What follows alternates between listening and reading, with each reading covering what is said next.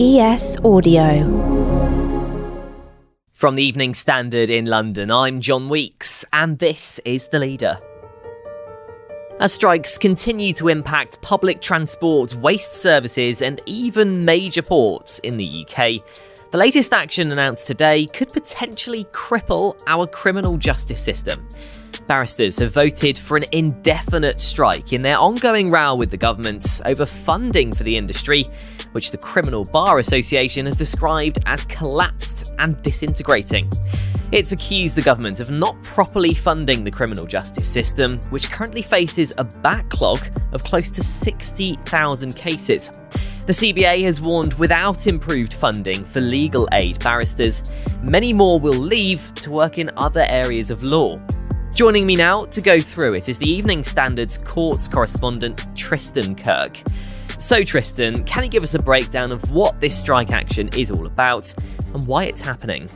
Well, this is strike action that's the culmination of a very long-term dispute between the barristers, criminal barristers and the legal profession on one side and the government essentially on the other side about the funding of legal aid cases. So obviously legal aid is what's offered in criminal cases to anyone who can't afford to pay for their own legal representation, to make sure that they have a solicitor and a barrister if needed to represent them at court.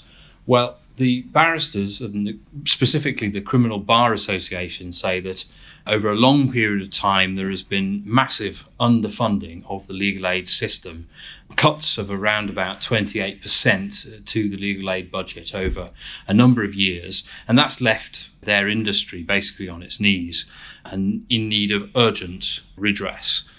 There was an independent report that came out in November last year recommending at least a 15% increase to legal aid fees, and for that increase to be applied urgently as soon as possible so that there is money getting into the system.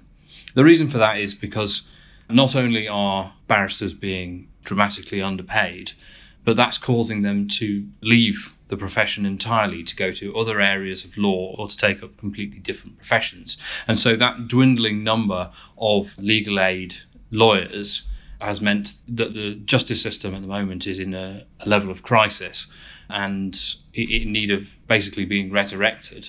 And I understand barristers are calling for a 15% rise in legal fees. What's the government's response to that? The government offered that 15% increase on fees to come into effect at the end of next month.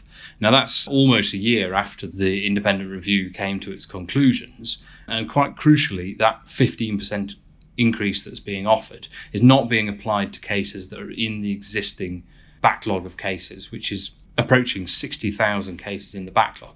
So that means that criminal barristers say that they're not going to be paid increased fees on all those existing cases already in the system, and so won't feel the benefits of any fee increase until many months and possibly years to come. On top of that, they say that a 25% fee increase will be more appropriate given the years of underfunding that we've seen. It all seems to come down to a huge backlog of cases, nearly 60,000. In part, that's due to the pandemic, but that backlog has actually been growing since before the COVID outbreak, hasn't it? Yes, the backlog is a source of incredible soreness and frustration in the legal profession and for the people in the criminal justice system, victims, witnesses and defendants. It was around about the 30,000 mark. There's always going to be a backlog in the system, but it was around about 30,000 in 2018, and a deliberate decision was made by the government at that time to reduce the amount of funding in the system essentially and the amount of sitting days that courts could do, and that meant that the backlog was deliberately allowed to grow. It had reached around about 40,000 plus when the pandemic hit, and then obviously the effect of the pandemic was to largely shut down areas of the court, and so it has rather supercharged that growing of the backlog to what it is now, which is nearly 60,000 cases. So when we look at the backlog of cases and that 60,000 number, there's a temptation, I think, from a lot of people in government to blame it entirely on the effects of the pandemic and COVID, when in reality it was something that was a growing problem before the pandemic even began. So has legal aid as a sort of sector been hit by austerity measures over the years? Or has this lack of funding simply been because of money being prioritised elsewhere? Well, austerity might be the driving force behind it, but I think for a lot of years, criminal legal aid, and legal aid in general actually, and the legal profession has been seen by various elements within various governments as somewhere that could legitimately be targeted for fairly massive cuts in public spending. Lots of people will have seen in the past those stories about terrible criminals, the worst of the worst, receiving legal aid money to be able to defend their cases, to be properly represented in court. Well, that's been part of, I think, a concerted effort from some politicians who saw legal aid as an area that they wanted to radically cut back on.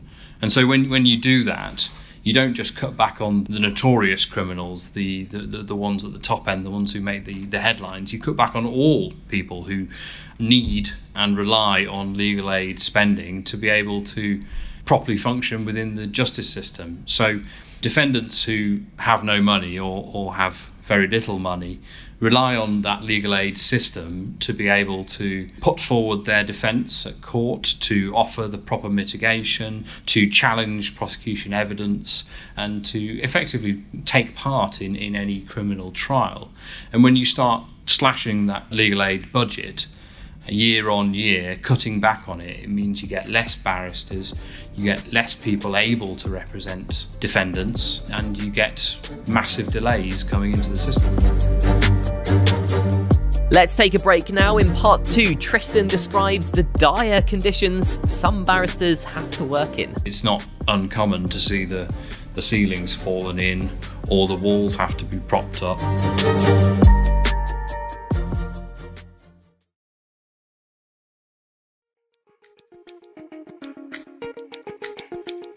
So Tristan, the CBA are saying the government needs to properly fund the criminal justice system, saying it's collapsed and disintegrating.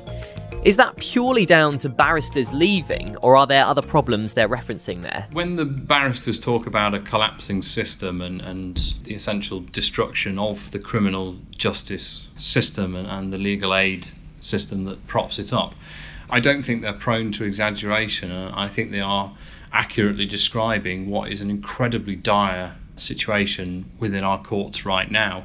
The figures back it up entirely. There are lawyers, barristers and solicitors who are leaving the profession in their drove, heading off into civil law or leaving law entirely, because over time criminal legal aid has become unsustainable as a professional career.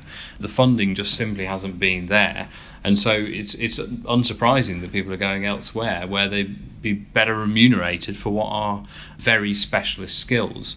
There's a good comparison often drawn between barristers and doctors or surgeons.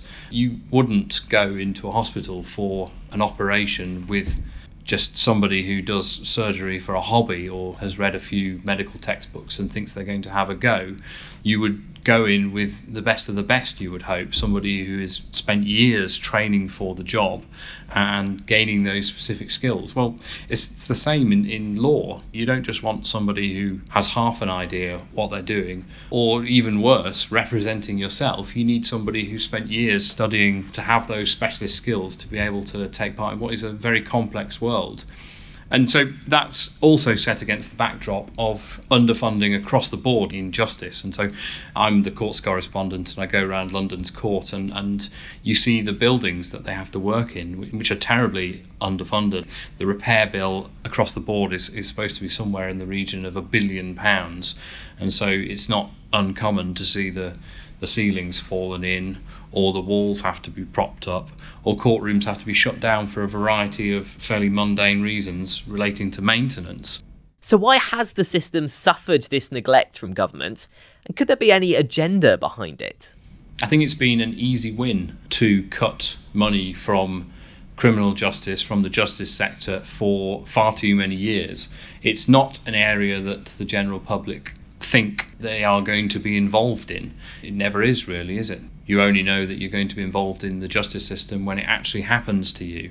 And so it's not exactly a vote winner to put significant amount of money into justice. That's accentuated even further when you talk about putting money into legal aid, because legal aid is, in the colloquial terms, money for criminals.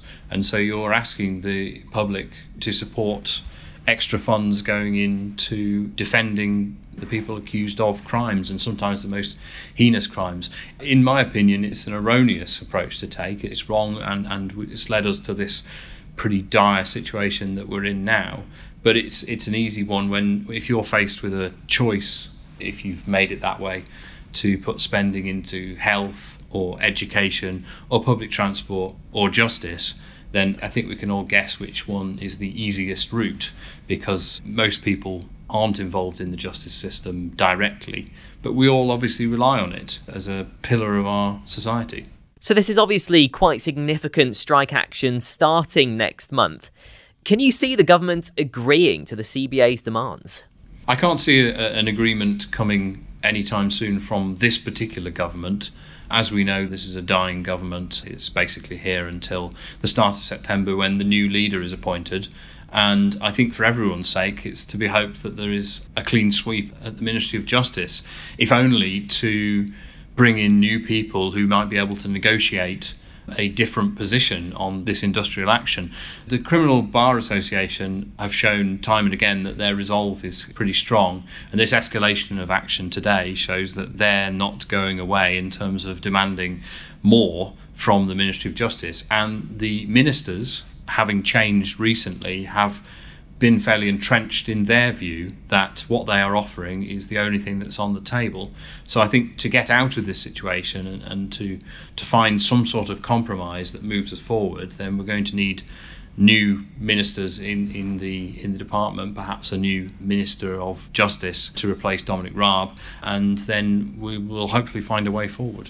And do you think this latest action will put people off going into law and aspiring to become a barrister? Well, definitely. That's half the problem, really, is that criminal justice has been dramatically underfunded for so many years that now the numbers of people who are actually going into it in the first place is coming down, and the numbers of people who are leaving it for other areas is going up. If you were a newly qualified lawyer and you were assessing your options as to where to practice, you hear reports of £100,000 plus being offered for newly qualified lawyers in the civil sector. In commercial law, they go to work in nice, comfortable offices and work in courts that are often well maintained and nice places to work.